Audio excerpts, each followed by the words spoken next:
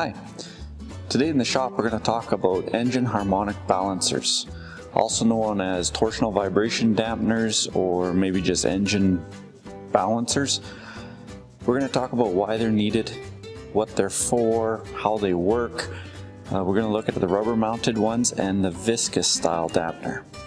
So to start off, I think what we'll do is do a little demo as to what happens in an engine and why they're needed, and then maybe that'll better understand how they work. So I'm going to grab some tools. Okay, so this is going to be, well, we'll just say this is our crankshaft. Doesn't look anything like a crankshaft, looks like an extension to me, but it's going to be our pretend crankshaft. This here, the ratchet, is going to be the throw on the crankshaft. I'm not very tough, so I need a long ratchet. So if we think about a crankshaft, it's, well, just a shaft with the throws around the outside of it. When we bolt on some weights onto the throws that simulate or are the same weight as the connecting rod and the piston, and we bolt them onto each throw, when we spin that crankshaft, it'll be perfectly balanced. It'll spin smooth as smooth can be, and that's all there is to it. Now something happens with an engine when it's running that causes us to require the harmonic balancer, and I'm going to demonstrate what that is. So first off, we need to draw a line on my extension here.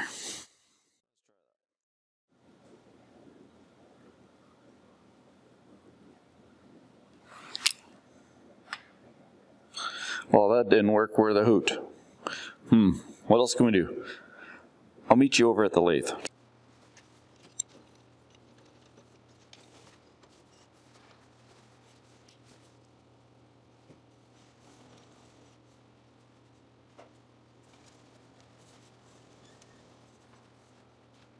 Okay, now that we got our line drawn on our crankshaft, we're just going to show how the engine operates when it's running.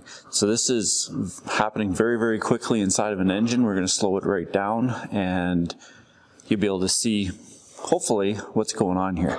So basically, I've got my crankshaft hooked to my wheel of my tractor, and the wheel's a resistance. We're going to say the wheel doesn't turn. We know it's turning in real life as the engine's running, the tractor's driving. But we're just looking at a really tiny little snippet in time.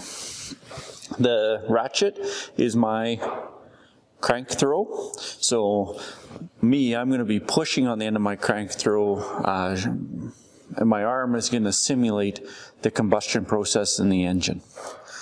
So let's get you down here. We'll look at this crankshaft as the engine's running. So I'm going to push down on the throw, simulating accelerating the crankshaft, and you can see the crankshaft twists starting here, and I have a helix going up to straight, and of course the other end is at its normal position. Okay, so that's what's happening in the crankshaft itself, is the crankshaft is bending every time a cylinder fires.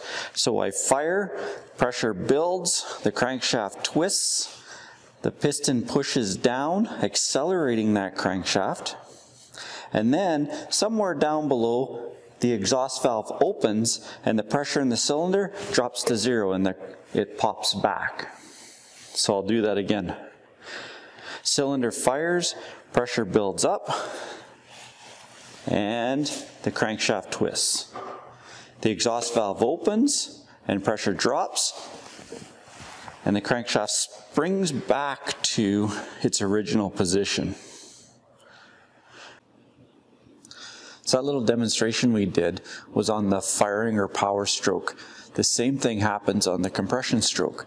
As the piston's coming up towards top dead center, compressing the air, it's going to flex the crankshaft in the opposite direction of engine rotation.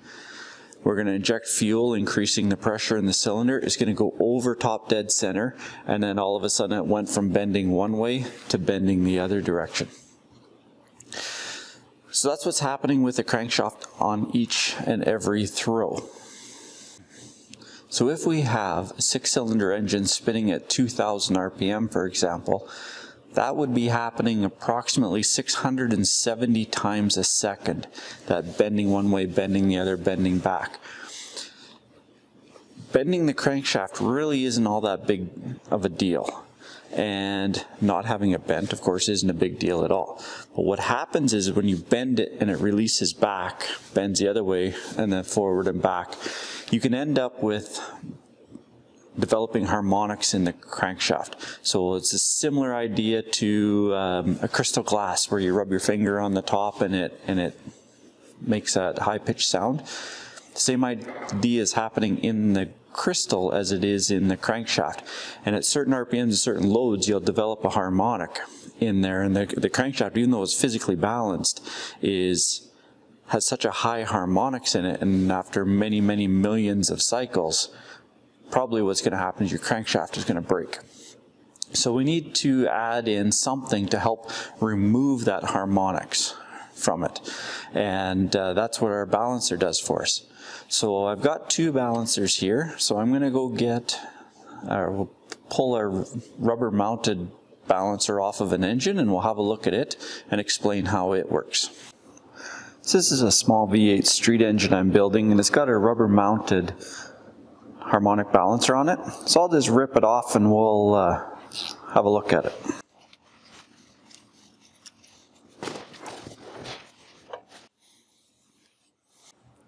Okay, so there is our rubber mounted harmonic balancer.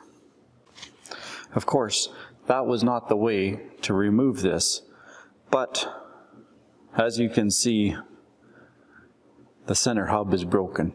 Now, that didn't break when I hit it with a hammer. I actually pulled this off with a puller the way you're properly supposed to do it.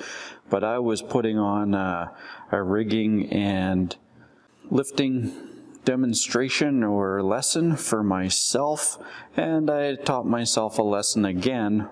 I never seemed to learn this lesson, that being lazy and improperly rigging something, well, it ends up being expensive. I'm going to go throw a dial indicator on the nose of that crankshaft and pray that it's straight. And if it's not, well, you might hear some weird howling, swearing sounds coming from out east. All right, great news. The crankshaft is straight. Just the balancer broke. So as we can see here, we got this really heavy weight, and it's mounted on this rubber ring, which of course is mounted to the housing. Just going to flip it over, and there you can see the other side. So of course this side isn't broken. Looks good like that.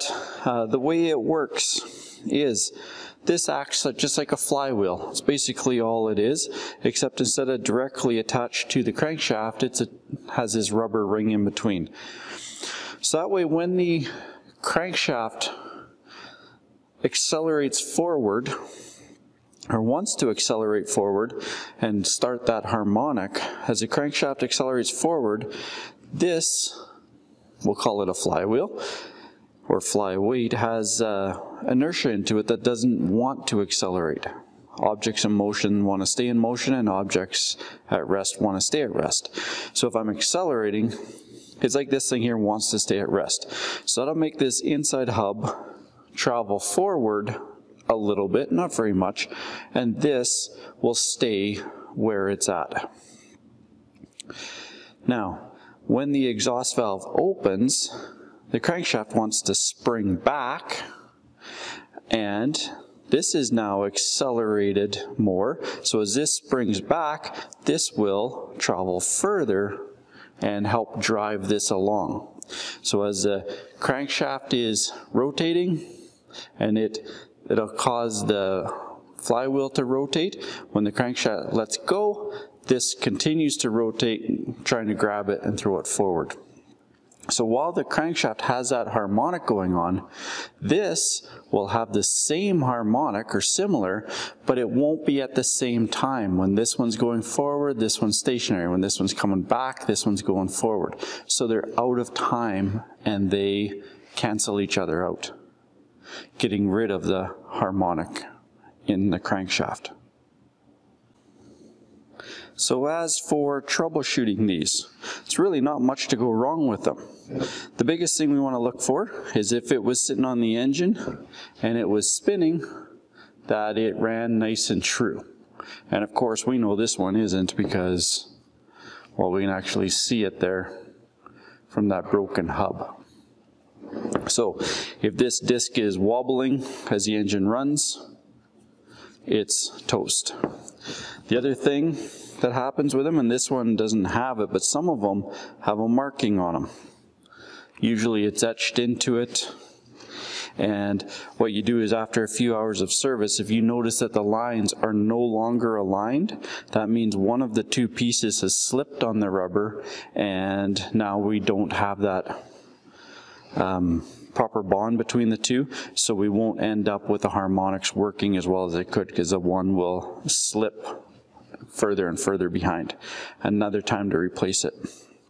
Those are rubber, so they're affected by oil. So if you got a front main leaking or somewhere else oil's leaking down onto this, this will swell and become soft, bulge out, and force you to replace it as well. So that is the rubber mounted balancer.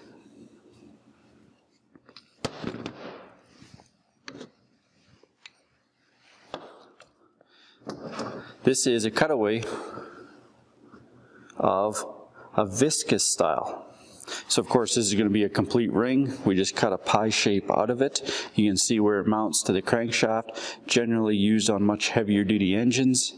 And what happens with it is this is hooked to the crank, so when the crank fires and it wants to accelerate it, oops, it didn't go. There. You see the inside weight can slide in and out of there. So this is just a big round weight that just sits inside that, and it can slide back and forth. Again, acting like the flywheel. So I'm just going to pull this out. It's just a solid piece of weight. And that's what it looks like inside. Okay.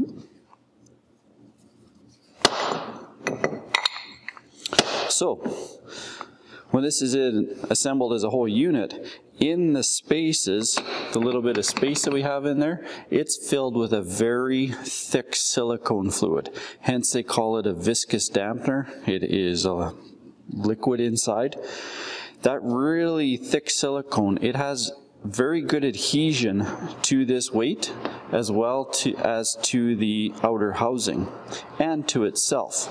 So now when the crankshaft goes to accelerate forward, it goes and wants to do that. The silicone fluid adhering to both of those tries to grab this piece and drive it with it.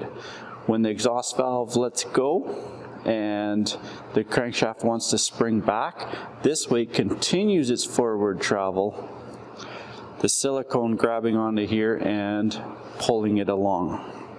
Again, the vibration of the crankshaft, that harmonic, and the harmonic of this are not in time with each other, canceling each other out. Troubleshooting these, there's not really a lot that we have to worry about. It says right there, handle with care, don't dent it. They're fairly thin and they're heavy, so if you drop them, these can dent in and crush, pinching the weight, so the weight can't move freely inside. If that happens, it's garbage. If you notice this silicone fluid leaking out anywhere from any of the seams, it needs to be replaced. And the other thing is hours of operation. Due to that ripping and tearing, what we can say, of the silicone fluid, it will break down over time and its viscosity will change. So it'll come with time, just like all oils, they'll just wear out. And then, so after a certain number of engine hours, you replace it. Anyhow, I hope you found this informative, and thanks for watching.